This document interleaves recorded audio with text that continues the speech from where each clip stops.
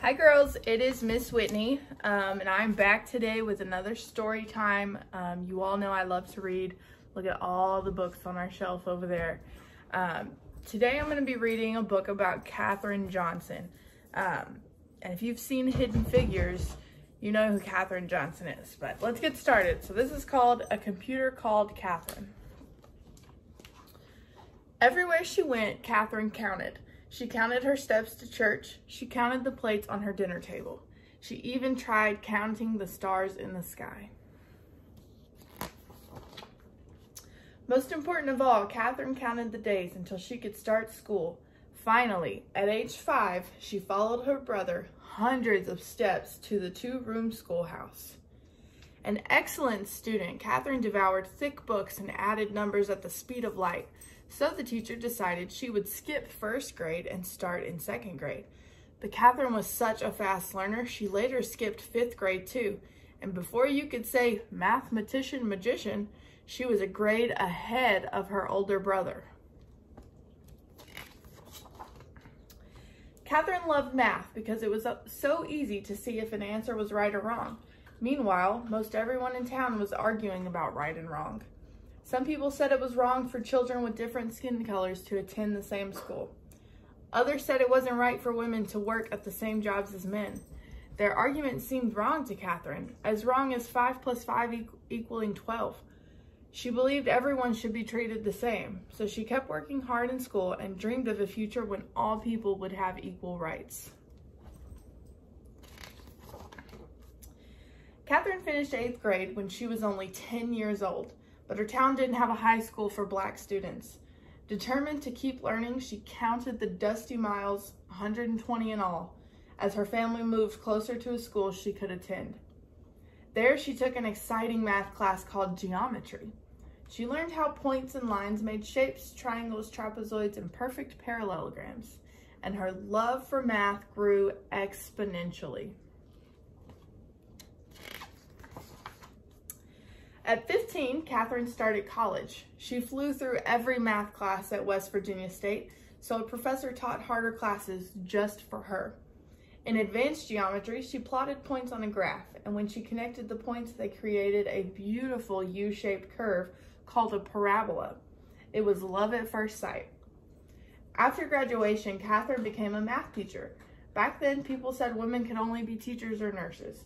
Katherine knew that was wrong as 10 - 5 equaling 3. She believed women could be anything, scientists, lawyers, or mathematicians. So she set out to prove it. Katherine discovered a research center in Virginia that was hiring women mathematicians. They were called computers because they made calculations that helped the men engineers design airplanes and flight plans. To Katherine, it added up to the perfect job. All day long, she punched buttons on a calculator just like the other women. She solved long math equations just like the other women. She wrote answers on a huge data sheet just like the other women. But Katherine wasn't like the other women. She asked questions, lots of questions. What were her calculations used for, and why were they so important? How did her answers help design airplanes and flights? The men engineers noticed the woman who asked intelligent questions and how quickly she solved difficult math problems. So they asked Katherine to join their space team. Its mission? Send America's first astronaut into space.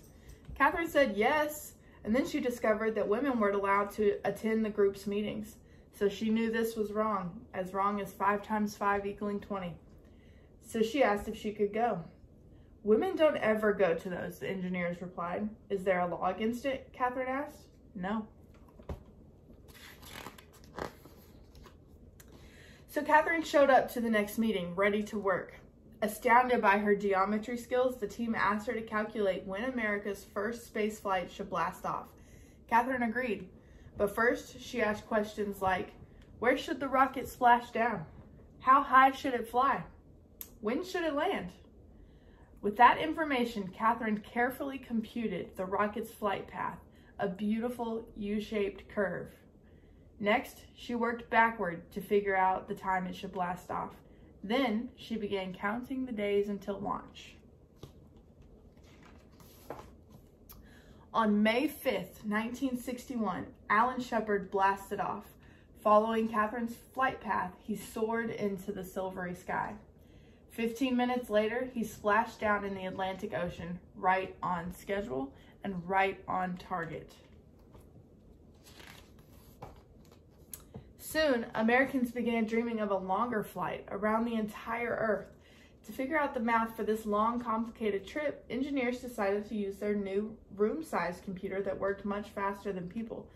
But astronaut John Glenn trusted Katherine more than a machine. He wouldn't step one foot into the rocket until she said the computer's calculations were correct. Happy to help, Katherine checked every single number. And on February 20th, 1962, John Glenn became the first American to orbit Earth. Then people began wondering if an astronaut could travel all the way to the moon.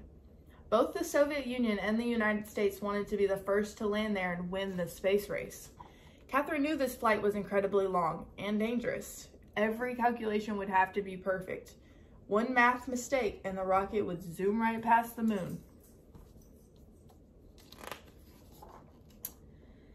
As NASA's computer hummed and computed a flight path to the moon and back, Katherine went to work too, double-checking the machine's calculations. But this was the most complicated geometry problem she'd ever seen. One of the points, the spacecraft, was flying incredibly fast. Her target, the moon, was constantly circling Earth while spinning. Some people thought the problem was too difficult to solve, but Katherine knew they were wrong as 25 divided by 5 equaling 4. She calculated and computed. She plotted and planned. She created a bold, brave path all the way to the moon and back. 10, 9, ignition sequence starts. Heart racing, Katherine leaned close to the small television screen. 7, 6, 5. She held her breath as powerful flames exploded on the launch pad. 4, 3, 2, 1, liftoff. The rumbling rocket slowly rose above the ground, above the smoke, above the clouds, and then disappeared into ink-black space.